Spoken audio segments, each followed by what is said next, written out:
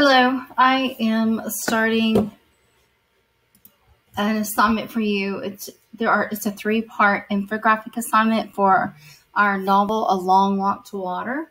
Part 1 will be where you pick your character for your infographic project, and you will choose between Naya or Salva, and whichever one you choose, you will highlight. So if you were to pick Salva, you can highlight in blue, or whatever color you want to highlight, it doesn't matter. Or if you want to pick Naya as your character. And you may want to go through and look at the characters before you choose, but you will choose this according to, and once you choose your character, that will be your focus for your infographic. Now, for today's activity, you will be brainstorming and responding to the following questions and topics about the character you are choosing to represent in your infographic project from A Long Walk to Water. This assignment will be turned in and count as a daily grade. Now, this one is. Be sure to complete each question and topic by responding with specific and detailed information. You will include all of this brainstorm information to help you create your infographic. Now, it says the final project is due 11/4. That is correct. But this brainstorm information is due the day after it's assigned, because it's like a mini assignment within your assignment.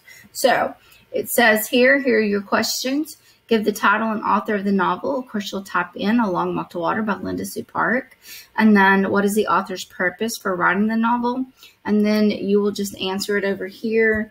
The author's purpose, and you just need to go back if you don't remember the author's purpose.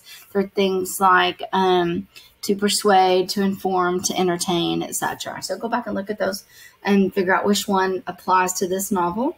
And then why do you think Linda Sue Park wanted to write this novel? You'll answer that. What character did you choose? What tribe is your character from? So this is where you would type in your character that you chose, either Naya or Salva, and tell me their tribe. Remember, these things will all be included on your infographic project. List character traits for the character you chose. Give things like their age, their gender, their physical descriptions. Now, character traits also includes their actions and behaviors, their thoughts, their emotions, their dialogue. So I want you to include something the character said, like give specific words, phrases, lines from the novel that would define who the character is. So pick some meaningful dialogue or phrases or thoughts that your character used that would really set them apart from other characters.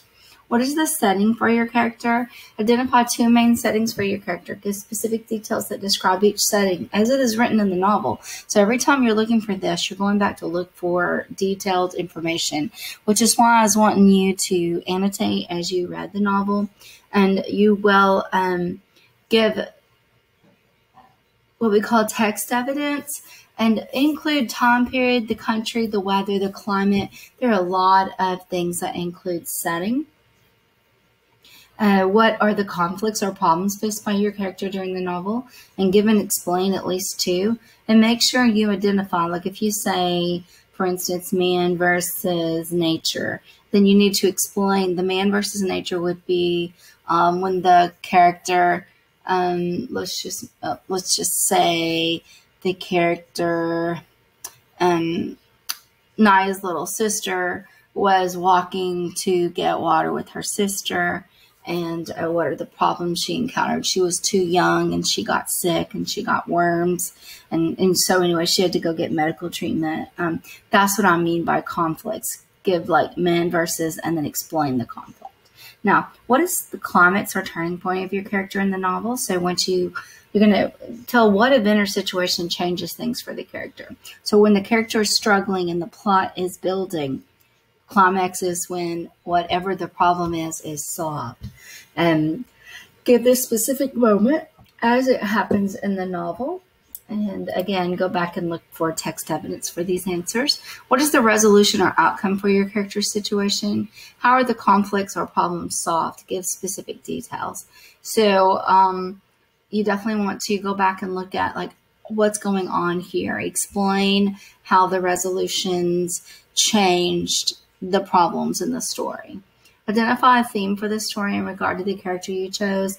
Theme is always written as a lesson learned or a moral or a universal truth learned. Identify and share 2 examples of figurative language, such as imagery, simile, metaphor, personification, etc. from the novel. Explain the meaning. For example, personification. There was only heat, the sun already baked in the air. So see how I identified what it is, and then I wrote the exact sentence how it occurred. There was only heat, the sun already baked in the air, even though it was long before noon. And then I explained what it meant, the meaning. This explains that the climate was extremely hot because the sun was baking the air, and the sun does not bake. People do. And then a slide 6 for our figurative language. I'll explain that more in a minute, but see slide 6. I'll show you what that is in just a minute.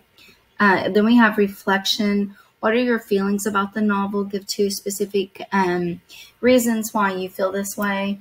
And for figurative language, pages to help you find examples of figurative language in A Long Walk to Water. These are all pages that include figurative language.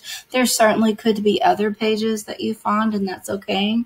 And you may have marked some as you were annotating your novel. That's why we annotate, so we can go back to areas that we find.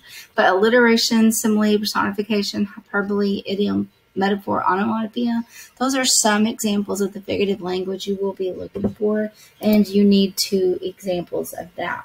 Once you finish all of this, you will turn this in to be graded, and then you'll be ready for part 2, and the next video will be about part 2.